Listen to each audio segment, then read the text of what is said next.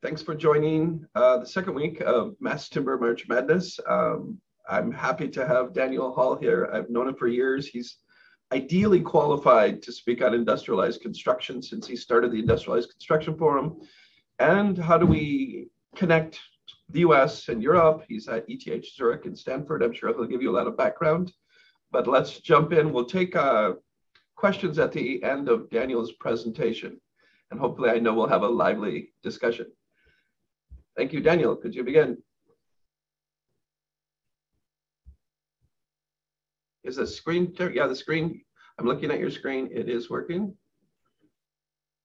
Mass Timber Industrialized Construction.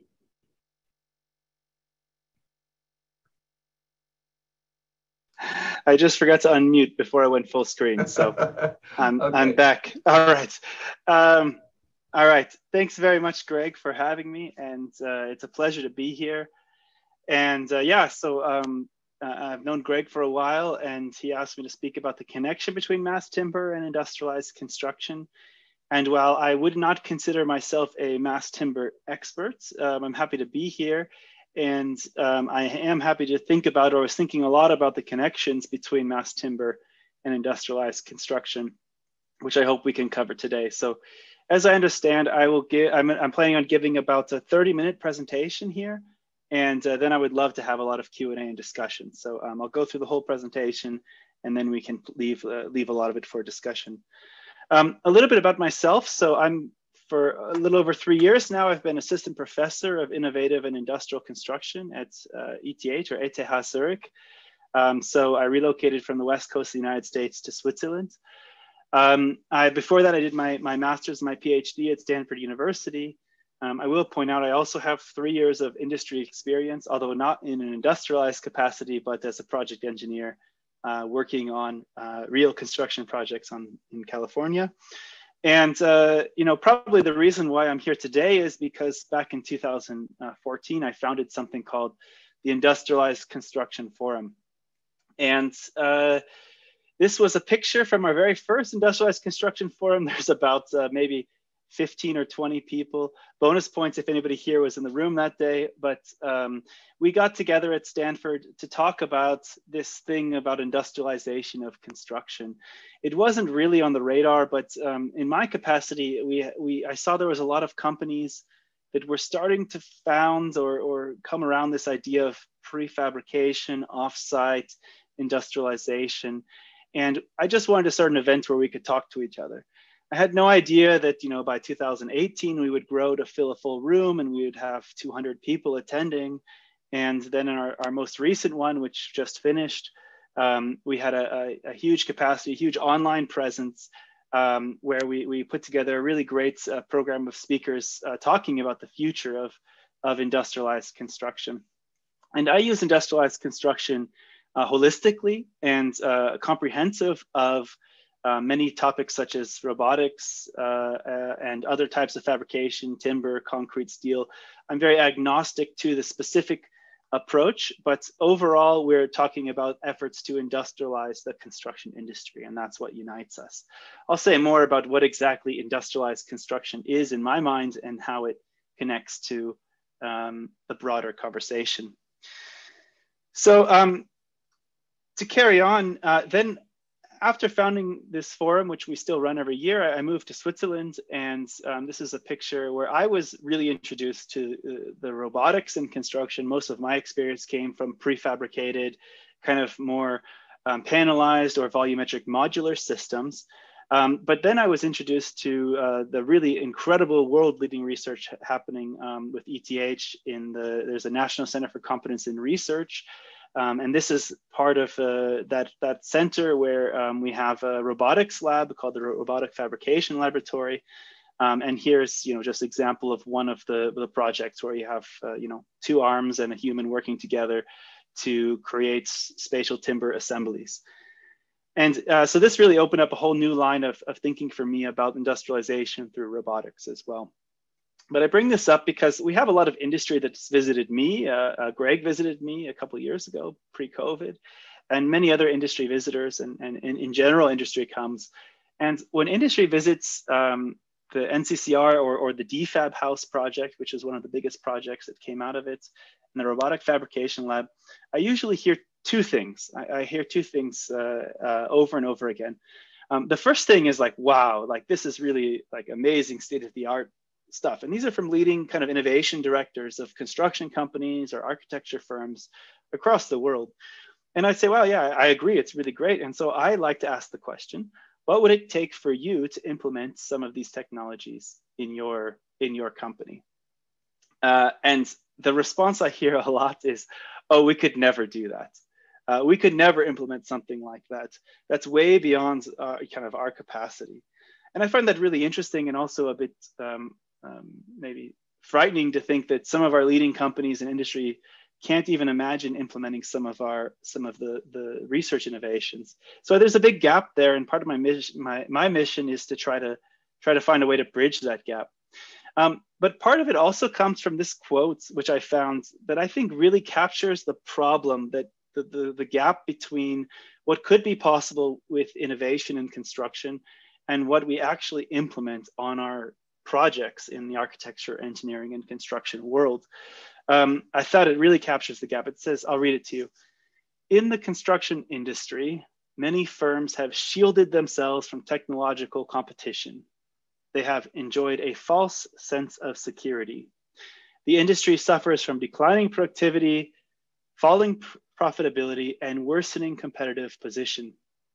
Cost minimization rather than new product development is the dominant business strategy.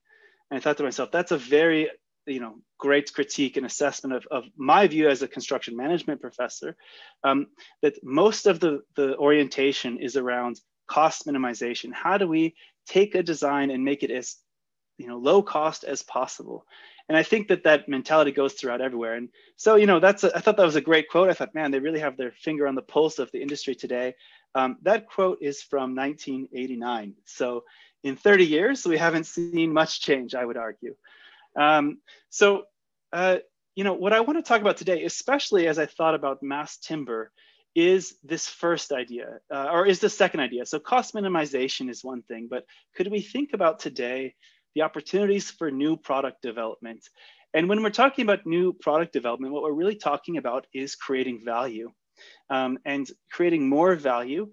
And that value should be at a competitive cost position, but we should also think about not just taking our existing systems and making them faster, cheaper, better, but reframing the value proposition, maybe reframing some of the product architecture overall so that we can create more value.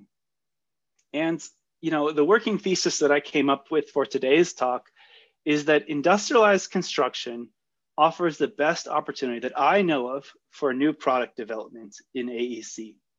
And I would say this compared to, this would apply for mass timber, it would apply for 3D printing, it would apply in all different areas.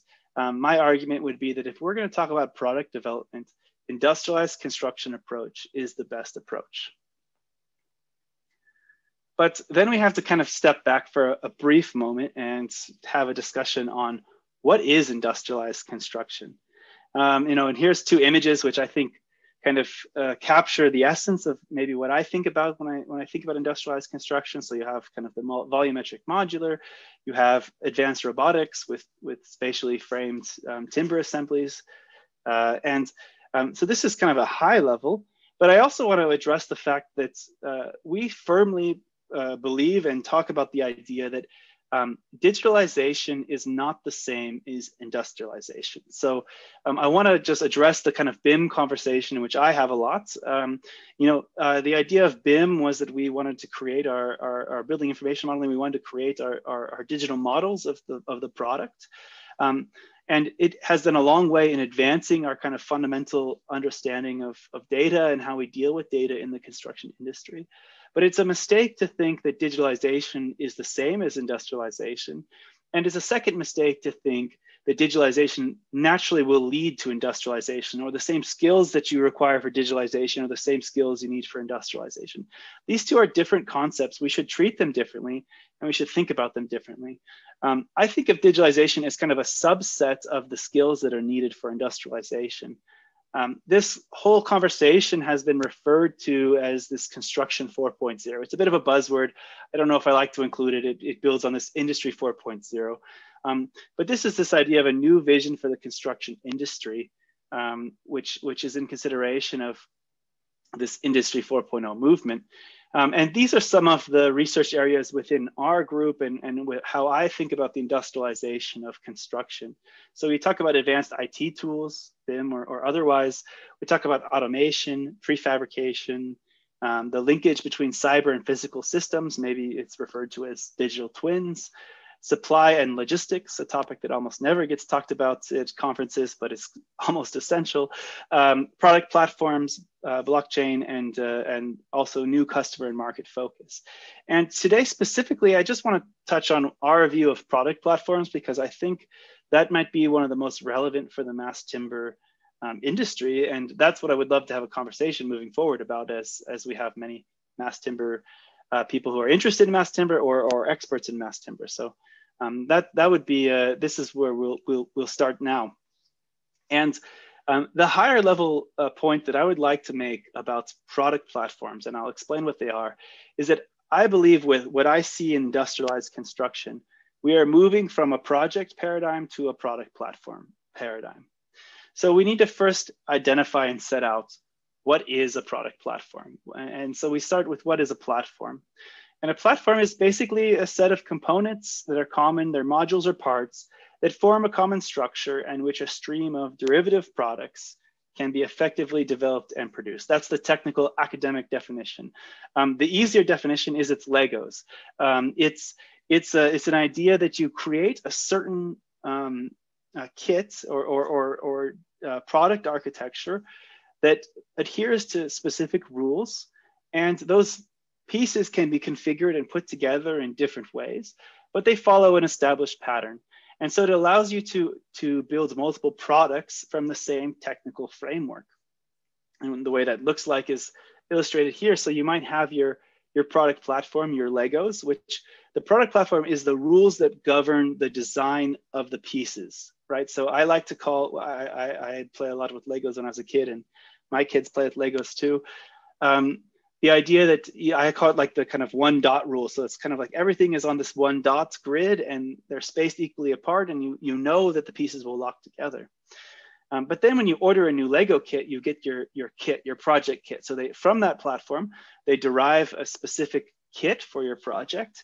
And then you can build many different projects from that kit, right? So this is how we can start to think about the idea that we should develop product platforms and not projects. Right now, if you would ask, where do we invest time, money, energy in design, it all goes towards projects, and all the continuity and all the lessons that we learn from our projects gets lost when that project is done. We call that actually a learning disability in industry. So project teams come together, they work really hard for 2 or 3 years, all of this knowledge is generated, and then the team breaks apart and you may never work with those same people again. You definitely won't work with the exact same people again. You might work with a few of them, but there's a lot of tacit knowledge and work routine that's embedded in this process that's lost when the project ends. So instead, we argue that you can put this knowledge into a product platform and start to begin to release versions of a product platform in which projects should flow from. This very much aligns with the idea of like an iPhone, where you have version 1 and version 2 and version 3, and therefore each version gets a little bit better. So all of your lessons learned recycles back into the product platform. The other key point is, how do we transfer information and how do we embed information? And this would be this typical process of an industrialized product line. And you would start with design and customer acquisition, and then you would have some kind of configuration engineering. Then you would have manufacturing and production, and finally assembly and logistics. And we're very used to this process on the bottom, if you've been around the architecture, engineering, construction world, where information is going to transfer downstream. So it's going to start to move, you start with your Revit model, you start putting in some more information, and you go to engineering, and all the way towards the end, right? So you start transferring the information down the stream. But what we're really terrible at in AEC is transferring rules and restraints upstream. So understanding the constraints of assembly and logistics, understanding the specific types of manufacturing capabilities of your supply chain, understanding how the engineering can be configured in the most cost-effective way, and embedding those into an early stage design tool so that designers can make sure that the designs that they make don't break the rules of the downstream supply chain. And now you're talking about, and I've seen other presentations, like I saw the design to production we speaking, it's this design to production supply chain. Otherwise, you're stuck in this process where you have design intent, and then you have to try to meet the design intent, and you have no continuity between the supply chain. So this is really the idea of embedding these rules earlier in the design stage. And let me give you a couple of examples. We start to get into this area of design configurators that are fabrication aware and use kit of parts. And I was first introduced to this idea in kind of discussions and collaboration with a company called Project Frog. And then I'm going to explain kind of where we've gone with our latest work. So a couple of years ago, Project Frog came out with something they called My Project Frog, and it was their, they had their kit of parts here, and then they had a product design behind it where they would embed the rules of the kit of parts into an automation engine that would help them design and then be able to spit out manufacturing and construction. And this is a video, if you see me speak for a while, I show this video a lot because it's just such a good, simple example. This is a school system. They're adding in all of the rules on a 4-foot grid, adding in the windows and doors. It's lightweight, it's browser-based. You're just basically configuring the building with the custom components that you want. You need to add shear walls because there needs to be some structural capabilities. And then because you have the rules embedded on the back end, you can run a design status and say, okay, this design works. And from here, you can generate then the bill of materials, the component model, the shop drawings, all the permanent construction drawings and calculations, because you've thought about the rules behind it. And to me, this shifts us away from the dominant paradigm of BIM as the input. So we start with a blank space and we just start drawing in Revit and start adding and adding and adding information in quite heavy, high definition models by the end. And it changes the focus to BIM as an output. So the configuration happens in a more lightweight, browser-based user experience and interface. And then the output of this is the LOD 400 component model. So this is the opportunity I think we have towards fabrication-aware design configurators. Part of this was inspiration for our future vision of industrialized construction, which we're calling the 7-day house, fabrication-aware generative design. And this was a recent project funded by the Swiss National Science Foundation. We're just getting started, so I don't have a lot of results to share with you, but I do have this conceptual orientation of how we're thinking about a future vision for industrialized construction. And it may be interesting also for the mass timber community to think about. I drew a lot of inspiration from something called the 3-day car research program, where it was clear that if you wanted to, this was a research program in the 2000s, where basically European automakers were getting crushed by Toyota and by other competitors, and were not able to deliver their cars that had a lot of inventory. And they said, what if we did a mass customized order, made to order, so that a customer could order a car, and within 3 days, they could have a car delivered to them. And so as one of their first activities, they actually traced the supply chain. And they said, okay, well, let's look on average how long it takes for our customers who order a customized vehicle to receive it. And they started taking a look at it, and they looked at the production time, the time actually that the car was on the assembly line in the factory. And they found out that it was only a day and a half of production time. So then the 3-day car should be quite easy to realize. There's only a few other things you have to do. And there was some time about leaving the factory and distributing it to the end customer that took a few days. But really where all the time came was at the input, the order, the scheduling, and the sequencing on the construction line. Altogether, this was 34 days. And I think this quote really highlighted the challenges, that processing the order from the customer to the assembly line was the single greatest bottleneck in the whole supply chain. This is a problem of taking customers' wishes and intents and delivering it into a fabrication system. And I think it's a very, while the car industry and the construction industry are different, I don't like to pretend that these are the same. I do think that this kind of challenge is one that we face also, is how do we process an order from a customer into a fabrication line for industrialization? I think it's a very relevant challenge. And so we set ourselves forward with this challenge. We said, can we generate a fully customized home design in one day while maintaining supply chain continuity and fabrication delivery in the next 6 days? And we called this the 7-day house. So we thought, okay, if we're going to build a house in 7 days, we only get 1 day for design. We're going to need at least 6 days for fabrication and delivery.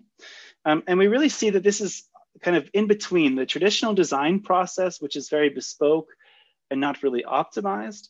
And on the other side, you also have this mass production paradigm, which I think we all don't want. We've seen the failures of mass production of housing before, where you have very efficient industrialized blocks of buildings, but there's really no customization, and the architecture is terrible. And in the 60s and 70s, we suffered from a poor quality as well, where we got a bad reputation. Then if you look at traditional design process, you have these generative design tools. They tend to be very good at optimizing for spatial or energy requirements. But my critique of most generative design tools is that they have no real meaningful connection to supply chain. I would say that they have no fabrication awareness. And on the other side, we're starting to see, like I showed with what the example from Project Frog, we're seeing examples for mass customization. And these are really nice tools, but they tend to be more manually configured, so you can only explore 1 or 2 options. And furthermore, they tend to be more on a grid structure because of the rules of how we need to configure it. So what we're trying to do is now create some continuity, and we're starting with an adaptive kit of parts. So we want to include supplier elements and understand and model kind of the subsystem library of the components we're going to choose from. Now, we have to be very specific about the components we select because we need to know the specific information. So this is not kind of a design intent supplier element. It needs to be specific pieces in the supply chain that are picked out. Then we need to think about the structural models and kind of the ways that the system library can categorize the spaces, and then also the spatial layouts and the overall architecture. Furthermore, we think that this 1-day customer journey is going to look a little bit different. So we're exploring how a customer can visualize and understand their space in 1 day using virtual reality, and also how they should interact with such a generative model using interactive genetic algorithm. And drawing from the experience we have at ETH about fabrication for robotics, we understand fabrication-informed modeling, and now we have to expand it to a more robust way of thinking about spatial layouts. And the way that we're going to operationalize this is with a top-up unit, which kind of goes on top of an existing building, just as a small way of realizing a project in 7 days. So I'd be happy to discuss kind of our vision for a 7-day house, but we view this as a challenge. I don't know if we'll meet it, but we're using it as a challenge to spur a new way of thinking, a new way of optimizing our systems with consideration of supply chain, and not just thinking about design or structure, but also thinking about what can the supply chain deliver. And this kind of rethinking from the 7-day house leads to the second part of the presentation I want to talk about, which is about new business models in construction. And to me, this has been really drawing from my experience with the Industrialized Construction Forum. We're seeing that a lot of companies are approaching industrialized construction with an entirely new business model. And in other words, the old kind of design, bid, build, or low bid tender process, it doesn't work for industrialization of construction. There's too much knowledge that needs to be required from the supply chain to pretend that you can get that information in a low bid tender process. And I'd like to point out that this idea of new business models is an important one, because when we start talking about disruption of an industry, and I think it's a word that gets thrown around maybe too much, but I'll use it anyways. When you think about the example of the iPhone came out in 2007, 2008, I can't remember the exact year right now. And Steve Jobs infamously said, we won't have like an app store. All of the internet applications can be found through our Safari browser. And this was not met with a lot of love from the development community.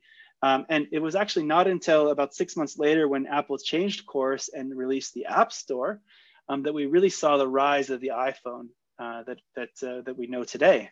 And this is the idea of taking a new technology or a new hardware and coupling it with a new business model, a digital platform. And so I would argue that for the industrialization of construction, we have new technologies. And what companies are searching for right now are new business models. And it's quite clear that a lot of companies are searching for these things. Here are just a few examples of the headlines of the investments to disrupt construction. And this has been my experience as well, where we've seen a huge amount of money being poured into the industrialization of construction. Of course, the construction market is very large, so these companies see the opportunity. We all, I think, are familiar, and I think, Greg, one of your speakers maybe is also Katerra. So they were the ones that got the most amount of money. And, I got to visit their factory right before COVID also in January of 2020 to see what they're working on. This is their factory in Tracy. But I also would say that we shouldn't think that it's just Katerra, and we're seeing that there's just, this is a white paper that we wrote, there's a huge amount of venture capital being poured into industrialization of construction. And coming back to the business models, the kind of traditional way of thinking about innovation was with project innovation. Again, you kind of pour all your knowledge into the project, but you run into the same problem where the knowledge is not captured or structured in a way that it can be reused. So what we're seeing is two new types of business models to take advantage of the development of these product platforms. The first one, which Katerra uses, which many others are using right now, is a strategy towards vertical integration. So everything in-house, put everything together. And this really gives you a chance to go quickly. You don't have to worry about other partners. You don't have to bring other people along. So it's quite effective, but it has a big risk because you have to put a lot of high capital expenditures into it. And the other one is the example I showed with Project Frog, and we're seeing a lot of other examples here of digital systems integration. And these are the kind of industrialized construction companies that are not starting their own factories, but they're coordinating the system. They're putting together a new network of suppliers, and they're creating a product architecture without owning the means of production themselves. And Project Frog has this Frog kit. They don't manufacture anything themselves, but they coordinate the design. So these are the two types of new business models that we see emerging. And we did a comparison paper. We saw there was advantages and disadvantages to all of them. So I don't pick a winner or a loser. I think they all have appropriate benefits and risks. The project innovation is less change to the existing business, but the negative is you have to re-educate the supply chain every time. Vertical gives you that full stack integration and a lot of speed to capture the market right now, but it's also very risky because of the capital intensity. And the digital systems is more capital light, kind of industry 4.0, agile product development approach, but there's less control over the products because you're working with a network of suppliers. And so you have to engage in a bit of a co-creation process, which can take longer. And finally, as I thought a little bit about this connection to mass timber, I came back to this older view of a business model for industrialized construction from some of my Swedish colleagues who have put a lot of work on the academic side, as well as many good examples of companies. And here you could think about what is the business model in perspective of the product offering, the market position, and the operational platform. And I think for those of you here today, you're quite clear on your product offering. You would like to do something, or you're interested in mass timber as a product offering. And I hope what my talk today did was challenge you to think also about these other two areas, because they're equally important. What is your operational platform, and what is your market position? And do you challenge the existing status quo of how we deliver projects? Did you just go on a project by project basis, or are you thinking about product platforms? And here's a set of questions that you can ask to help further your thinking about the business model of industrialized construction for mass timber. So on the product side, I think it's quite clear. What do we offer? Who's the customer? What's the price level? I mean, these are things that we're very used to thinking about. But then on the operational platform, it's more about our production strategy. So how prefabricated is the approach for mass timber? You know, are we going to own our own production or buy from suppliers? Have we developed a product platform? And do we predefine the platform? I wasn't able to talk about predefinition, but that's a whole nother topic. And then market position. So what is our role in the supply chain? Who do we sell to? Do we have long-term partnerships in our supply chain, or do we still coordinate on a project-by-project basis? Are we thinking about logistics and continuity?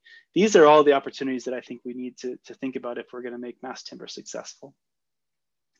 All right, so now I just have one more little short bit at the end, which you'll have to humor me because I am a professor and I do think about teaching also. You know, it's about teaching the next generation of students. So if we believe that industrialized construction or mass timber has the potential for disruption, then the question that I like to ask is, how should we prepare the next generation of AEC to think disruptively? And so I use a couple of examples from my class where we're trying to teach the next generation of students through ideas of entrepreneurship. So we bring in speakers who are leading thinkers in terms of entrepreneurship, about new ideas. We actually asked the class to come up with their own new company idea, their new startup. We bring them to factories. Here's Erne Holzbau, which is a leading timber fabricator here in Switzerland. So they can actually see the production site, understand what a factory looks like. And the reason we need this is in some of my work, you know, I had an interview with someone, I won't say who, and they said, we're looking for an experienced senior manager with a hybrid background between an industrial engineer and a construction engineer. And then he kind of laughed and said, that person doesn't exist. Like, as someone with 10 years experience with industrial engineering and construction management, it just doesn't exist. We're not training, we haven't trained, and we haven't had enough people around for a long time to fill these new roles and these new needs that the new kind of industrialized industry requires. So I think that as educators, it's our responsibility to start training these students to do that. And so here's an example from my class. This was the team of multidisciplinary students coming together. They have new titles, so I don't let them call themselves architects, engineers, construction managers. There's the director of product development or technical systems or strategy and market. So we get outside of this existing paradigm and we start thinking about the new product value that we put together. And then the teams put together new configurators or new kits of parts, and they have to think about what their company will offer on the market and how they would execute it. All right, so that's been 31 minutes about industrialized construction and mass timber. Maybe I'd make some high-level summaries here. BIM is not industrialized construction. Digitalization is not industrialization. It's only the starting point. I really believe that there's an opportunity to develop product platforms and fabrication-aware design configurators. Globally, we're seeing huge investments in this area of construction 4.0. And it's not business as usual. There's actually new business models to capture value. And I personally think that we have a need and a responsibility to teach this next generation of innovators so that they're ready for the industrialized construction future that I believe is coming. So with that, very happy for your questions, comments. Here's our research group. You can find our group page. You can follow me on Twitter. Actually, there's a typo in my Twitter profile. There's no underscore here. But overall, you know, very happy to be here and happy for the discussion that we can have now. So thank you very much. Thank you, Daniel. I want to ask the first question, if I may. I mean, you started the Industrialized Construction Forum. You worked at Stanford. You're in Silicon Valley for years with an international network. And now you're at ETH Zurich. And so now you're in another epicenter of innovation. Can you talk a bit about the differences and alignments you're seeing? Absolutely. And I'm just trying to figure out why Zoom is hiding from me so I can stop sharing my screen. But I'll figure that out later. Oh, there it is. It's because I have. Okay. Yeah. So the differences. My first thought is in Silicon Valley, people promise more with less, and here in Switzerland, people suggest less with much more, and it's just a difference of cultures. And I don't argue that one is better than the other, but at Stanford, people were looking for big ideas and would then kind of backfill. They were quite smart, but would backfill with some of the technical competencies or figure that out. And I would say in Switzerland, we have extremely high technical competencies, but a lack of thinking about the scalability and how this could, move into the market. So there is a lot of innovation, but it's not necessarily making its way into the industry as quickly as I think it could. So my challenge that I try to bring to Switzerland is how do we bring this out and show what great work is going on here. So thanks. The questions are coming in the Q&A. Do you want to read them, or do you want me to have them read them out to you? How about you read them just so my voice gets a break, because I was also lecturing earlier today, so I'm a bit tired. Sure, of course. Here's one. What is the status of integrating sustainable construction practices and materials in industrialized construction platforms? For example, carbon analysis, renewable materials, clay, straw, hemp, deconstruction, recyclability.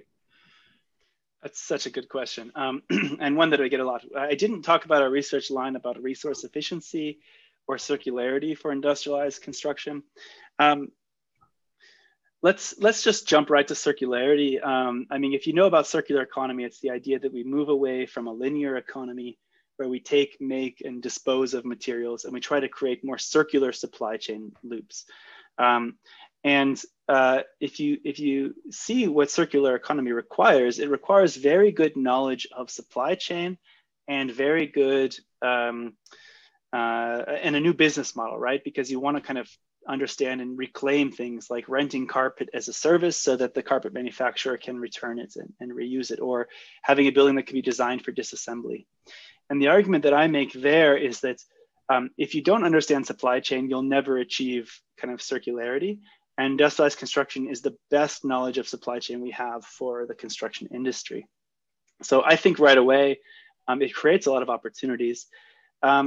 Furthermore, if you're going to talk about new materials, we could talk about more bio-based materials. One of the key questions is if you have a new material, how does it perform in an in situ, on-site kind of application, right? So by going to a more industrialized supply chain, I think we have the opportunity for more guarantee of higher quality materials and more industrialized processes, so that we can ensure that these better bio-based solutions come into play. All right, I'm answering quite long, but my final point would be industrialized construction offers the opportunity for dematerialization. We see at ETH, we have one example of what we call a smart slab, where we 3D print the formwork. If you think about the reason why a structural slab is rectangular, it's not because of its structural characteristics. It's because it's very easy for a concrete to be poured in a rectangle with the formwork. But we can 3D print the formwork, and by doing so, provide the same structural strength while reducing materials by up to 70%, has been claimed by some of my colleagues. So by industrializing the process, we really have a good chance for more material efficiency and dematerialization in the built environment. All right, long answer. I won't answer that long for all of them, but very good question. Lech Mozinski asked, what do the architects think of the concept of Project Frog? I think that's a question to you and the architects. Yeah, I think they don't like it. It's a starting point. I mean, look, not every building needs to be completely flexible. And I think, but I think we also have to be realistic that designing on a grid is not going to work for our, societal expectations about architecture. And so it's a starting point where we can start to move towards more standardized and mass customized solutions. But we do need to find ways to bring in more design flexibility. And I think that's where we need to go. Well, further to that, a question I would ask, what's the reception you're receiving for your 7-day house project? I mean, when you're talking with architects versus manufacturers or builders? Yeah, I think there's interest because, I think that there's been a lot of interest. Let's say that there's been a lot of interest. I think there's a feeling that the generative design conversation, and I don't want to be too critical of it because it's important, but needs a kind of boost forward because we've been talking about generative design for a while. And it's quite interesting, but we're not really connecting it to the further steps in the supply chain. That's kind of what I already said. And I would say from the architecture standpoint, there is an interest in thinking about these fabrications. I mean, look, if we're trying to go away from kind of box or mass customization, we're trying to incorporate some, angular cuts, and the machine's not going to care if it's a 90 degree or a 47.5 degree angle. So we now have some flexibility if we can inform the fabrication model correctly, but it's a big task. So yeah, I feel like people are intrigued, but we haven't delivered anything yet. So I think it's kind of still waiting to see what we can show. Right. Here's another question, this one from Frank Weeks. Starting with what we have right now in the AEC industry, who do you see being the best lead driver in construction 4.0? Architects, builders, owners, developers, government agencies? Ooh, none of the above. Startup that has all of those things in one. Yeah, because I was just teaching my course, and we talk about the Japanese house building industry, which has had a 40 or 50-year long industrialization of housing. It's very well established, unlike some other places. And what's interesting was I was reading this, and when the Japanese industry really industrialized in the 60s and 70s, they said that none of the existing companies came from craft industry, from kind of like on-site builders or architects. They were all startups. I guess they called them new conglomerates. So basically, no existing company was able to evolve. It came from startups. Now, I don't want to be too startup biased, and some of my work talks about how existing companies can transition or should think about transitioning to move, as we say, from brokers to builders. But I mean, one thing that I've found in my work is that we have to break out of these distinct roles, because we need to find ways to get people together. But yes, I would say all of them, all that knowledge together would be like the superstar team. And the next question is from Alexander Stephenson. This is a very interesting subject. As a current student, I always find myself asking the question, but how do I integrate this into my learning and try to bring it to the industry? So the question in full is, how do you see we bring forth the technology to a point where it is available for everyone to both play around with, as well as prove that it is a viable way of business?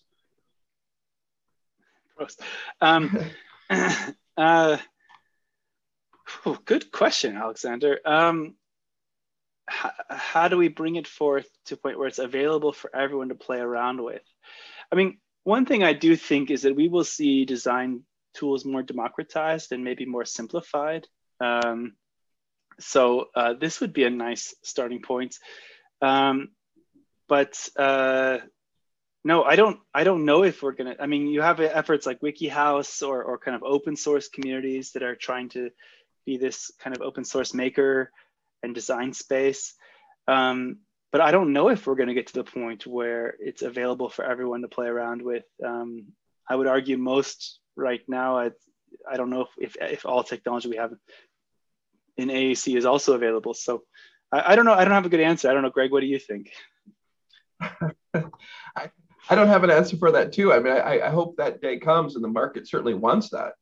But who will develop it? Because a lot of existing players would find it against their existing business model. Yeah, so. Exactly. I mean, that's like, I love the idea of everything being open source, but also in the end, these companies are trying to make profits, and they're going to be looking for ways to do that. So. I'll give you another question. This one from Mark Devereaux. This is fascinating. Have you seen any formal digitized versions of a supply chain ecosystem as opposed to a vertically integrated organization like Katerra? Yeah, you should take a look at what Splash Modular and their Revia platform is trying to do. And Katerra was also trying to develop their own supply chain ecosystem. They called it the Apollo platform. It didn't come through. They ended up canceling it. But so they were also trying it. Let's see, I'm trying to think of other kinds of supply chain ecosystems. I feel like there's one more that's just slipping my mind. But yes, we are seeing people talking about this, and I think that we kind of call it the orchestrator model, right? So instead of the builder, you're the orchestrator. You're kind of organizing everything into a platform. Here's the question from Stefan Schneider, my business partner. Do you see the solution in completely new software solutions, or do you see an adoption of existing market-proven solutions? The same with hardware, CNC and robots. Good question. I see the need for software solutions that integrate. I just mentioned like Revia platform, or like, what Project Frog was trying to do, which is create kind of a configurator. So I see a lot of companies also developing their own configurators right now. And I would argue it's a new software solution, but it's also not like it's completely new. They have the knowledge and they're just creating a user-friendly tool to make it more simple to design with. Do I see an adoption of existing market-proven solutions? If that means kind of like the adoption of things like Autodesk or other BIM tools, could be. I think Autodesk is putting a lot of effort into their industrialized construction team recently. For me, I'll start with the software side. It's all about, are you linking fabrication to design? To me, if you link fabrication upstream to design and you create flexibility, then you have a really good and novel solution. So whoever comes up with that, I think is ahead of the game. On the hardware side, what we're trying to do on the research side is model the constraints of the CNC into the design models so that we can use the existing CNC. And on the other side, what my colleagues do, who are the roboticists and the visionary architects, are developing new functionalities for in situ and offsite robotics. So I think in that sense, it's not so much about the robotics, but it's about the tooling, it's about the path planning. And, I think in those cases, you might see some things be commercialized, or you might see kind of a suite of flexible robotic fabrication tools. So I don't know if Stefan, I answer your question perfectly, but that's kind of how I see the space. Thank you. Here's a question from Thomas da Silva Vieira.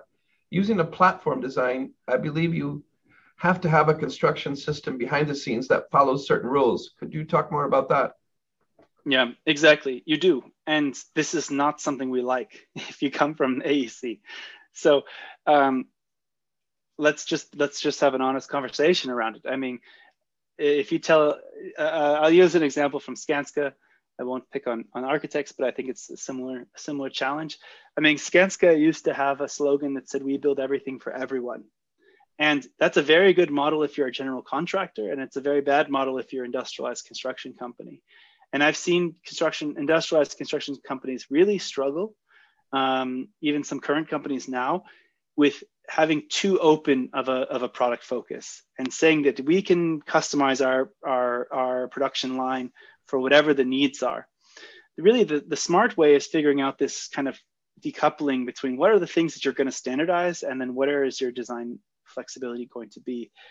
And what happens is that you need to have very clear strategic market focus and customer understanding. And this is different than what we're used to, where we go on a project by project basis, because now we're talking about investing in technologies. So especially these vertically integrated companies, I think of Bokluk, which is a Scandinavian company, joint venture between Skanska and IKEA.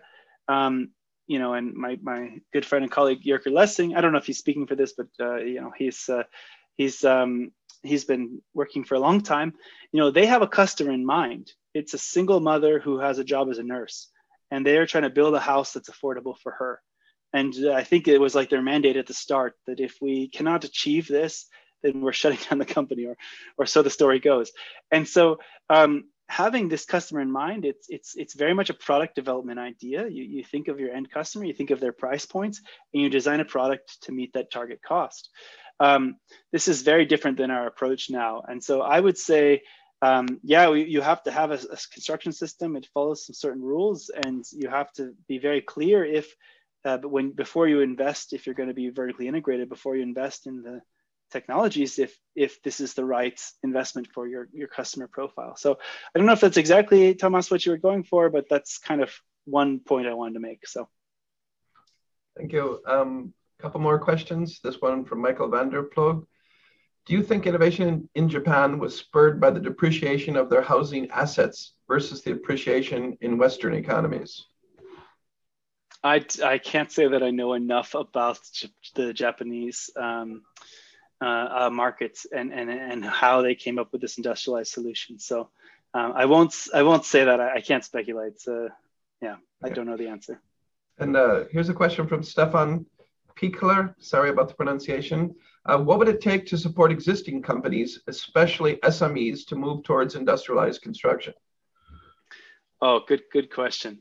I get a question similar to this also, which is, are we going to head towards a world where Google and Facebook own construction, or we have like really big single companies and that are like global industrialized construction companies? And my answer is typically no. I don't think we'll go there, but I do think we are facing some consolidation in the industry. And so I think SMEs should be smart about how they plan forward with industrialized construction. Now, one option is if you get kind of a networked ecosystem, you can join and be a part of that. I've seen a couple examples of SMEs try to join such a kind of coordinated supply chain. And I think this is a good strategy, but you also have to remember that there are some negatives of such a platform. We can see examples from Uber or from other platform organizations where you tend to get central players. It starts to take a big chunk of the profits, right? So SMEs should also be wary of such a network or platform where someone kind of promises to use their product on demand, and then they have to give up a bit more of their profits and their revenue margins. So now I'm getting all around the question. So what would it take to support these existing companies? If you look in the UK, they're putting a lot of government funding into supporting SMEs to transition. That's not really a model that works in Switzerland or the US. I do think it is about making smart investments and thinking about how will you connect to a larger ecosystem. So how can your products be found digitally? How can you partner in the long term? Well, maybe that's my answer, is that we're seeing long-term partnerships, and how can SMEs create partnerships with other builders so that you have more longer-term partnerships? I'll stick with that. Good. Well, here's a question I have. I'm fascinated by your 7-day house project, especially as it applies to mass timber.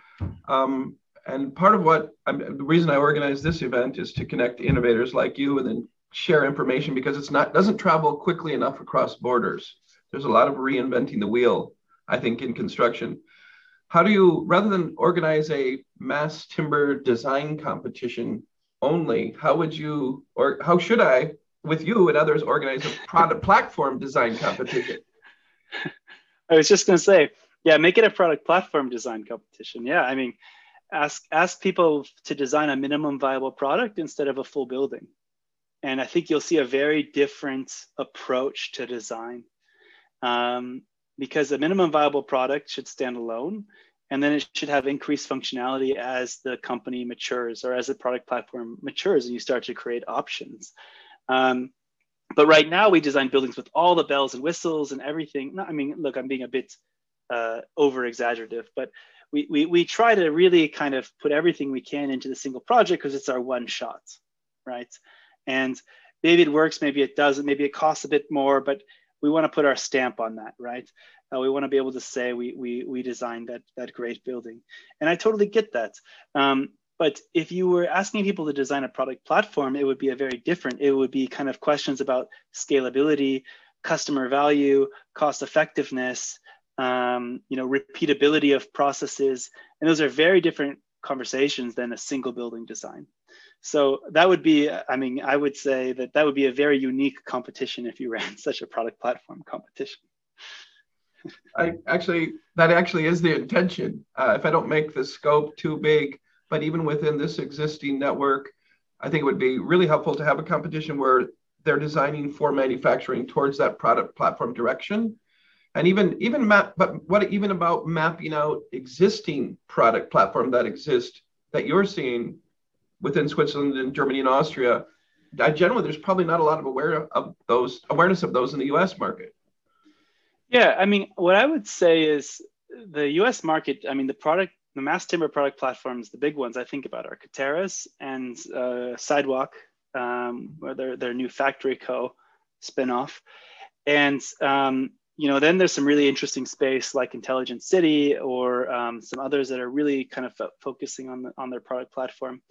And I would say that actually in Switzerland, what I see is some very good fabrication capabilities, but also not such a strong understanding of the product platform and how it moves forward. So I see much higher fabrication competencies here. I also see some product development, which is really good. So like the Cree system would be an example of a product platform from Romberg in Bregenz, Austria. Also, Erne, the company I mentioned earlier, they've created kind of this product they call like a Superfloor EcoBoost, which is a mix of concrete and timber, lightweight concrete with also integrated HVAC systems. So they're doing very nice product design. But I don't know if it's the same like mindset of a product platform, which is going to kind of emerge version 1, version 2, version 3. I actually don't know for sure because I haven't had those conversations. The product platform mindset is the strongest in Sweden, I would say, where they really are thinking about their product platform and being very intentional about when they go to the next version. It's like a big deal, right? It's like, okay, we spent 2 years from projects, we've learned everything we can. We're now releasing our next version of the product platform. And to me, that's a very structured way of thinking about product platforms. So if we have anyone to learn from, it would be the Swedes. I think what Switzerland offers is really this really great knowledge about fabrication, and the industry is really well developed there compared to elsewhere. Perfect. Thanks for that answer. And I will follow up with you to kind of advise us or the group about how to put together exactly that kind of competition. Because Let's do it. That would be fun. Well, perfect. And then we do have Sidewalk Labs speaking here. Katera was going to, but they didn't come back. But I'll have them give further presentations moving forward. But I think this would be fascinating. There's a big business opportunity there. But we need the advice of people like you who are looking at those platforms emerging all over Europe and other countries. Absolutely. Oh, beautiful. I think we've taken all the questions. You've shared your contact information, and I know you've got to move off to the next class, but I just if people want to get a hold of you, they can contact you there, and I hope you can engage with the community here going forward. And also, we're at a future event in Switzerland. We have a tentative event planned in January at ETH in January of 2022. Are you also going to organize another industrialized construction forum? This is the plan. I mean, we were hoping to organize the first industrialized construction forum Europe, based in Zurich. The goal was in spring, or no, it was first going to be in autumn, right? And then COVID came, and then we were spring, and now it's kind of indefinitely on hold. But with your ideas of coming in January, we'd love to do it. We'd love to bring kind of this industrialized construction format to Europe and host it in Zurich. And let's keep that conversation going. And people can feel free to reach out to me on Twitter. I'm very active there. You can also feel free to on LinkedIn or email.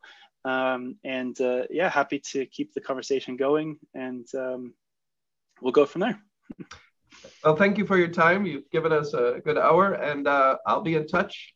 And thanks so much. It's extremely informative as always. Thanks a lot, Greg. And I hope that Mass Timber March Madness goes well.